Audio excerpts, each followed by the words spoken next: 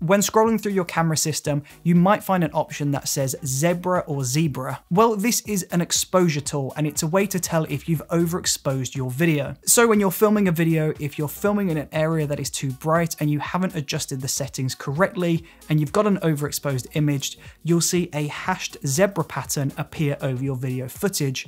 And this is telling you that this part of the video has overexposed. And if you film with these current settings, there's nothing you can do in the edit to bring this back. This is just overexposed mess. Of course, it is really important to understand your camera and understand how far you can go with this zebra pattern. I know on my camera, you can push a little bit to overexpose and you can bring the information back. But when you start using zebras to expose your video, honestly, it will be very difficult to turn them off because it would give you perfect exposure every single time.